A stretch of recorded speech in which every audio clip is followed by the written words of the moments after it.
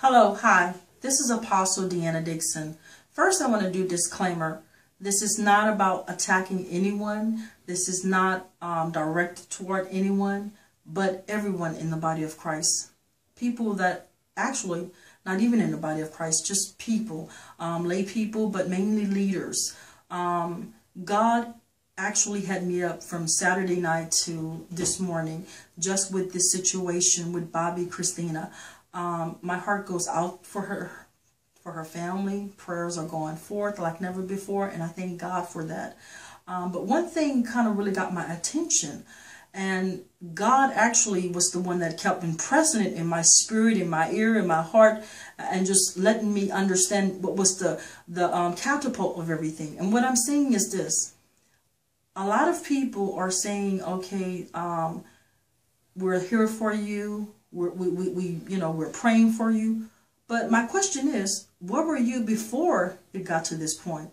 And not only that, so many people in Hollywood, rappers that are friends with famous preachers, are still dying. My question is, and it really hit my spirit, I'm not understanding how the famous preachers are friends with some of these Hollywood stars that are dying, and yet they're not getting saved. So that means someone is not getting ministered to. What that means is that somebody is more worried about their position of being in a friendship manner than telling them the truth before God.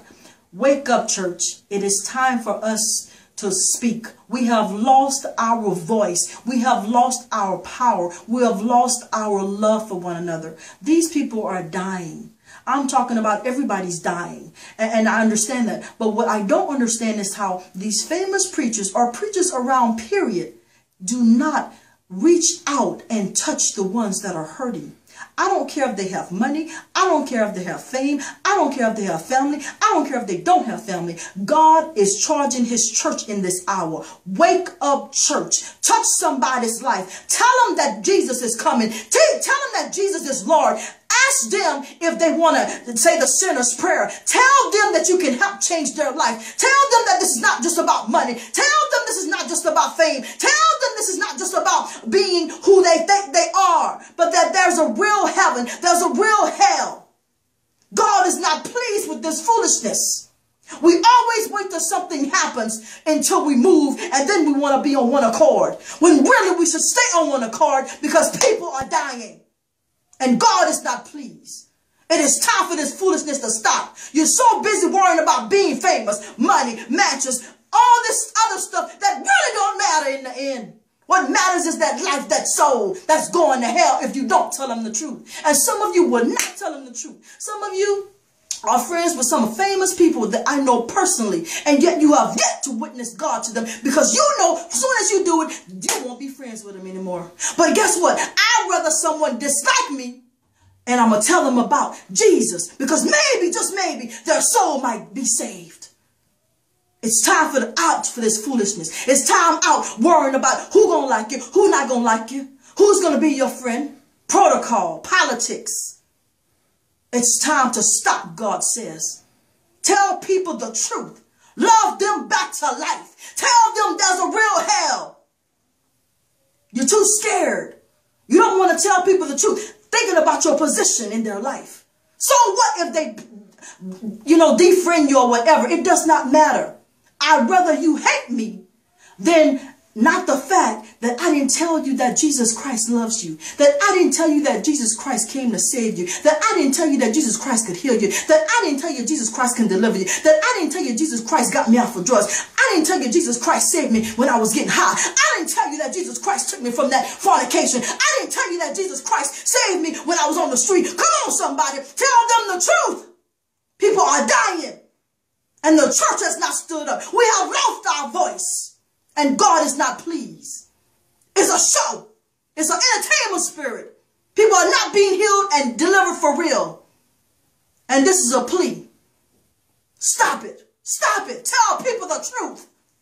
They're dying, and the blood is on your hands. God is not pleased. So from this day forth, I pray that you do your job. And your job is to tell them the truth. That God can heal, that God can deliver, that God can save them. Not alcohol, not drugs, not Hollywood, not fame, not money, but God. Everybody's concerned about this young lady's now. Where were you when she was really crying out? Where were you when Michael was crying out? Where were you when the others were crying out? But you're there when they're in their prime. You're there when everything is going great. We need to tell people the truth. Good, bad, indifferent. God is watching everybody. And everyone is accountable for their actions. You are accountable for what you do and don't do what you say and don't say. Enough is enough, God says. And again, I say this with love. Not bashing anybody. I'm angry. But it's like the devil. The devil is stealing our people. The devil is taking people to hell because preachers don't want to say the truth because you're so busy being famous. You're so busy being well known. But yet you haven't even told that person who is famous, who is your friend, that Jesus is Lord. That's it. God bless you all.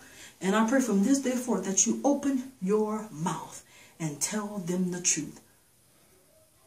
In Jesus' name. This is Apostle Deanna Dixon. God bless.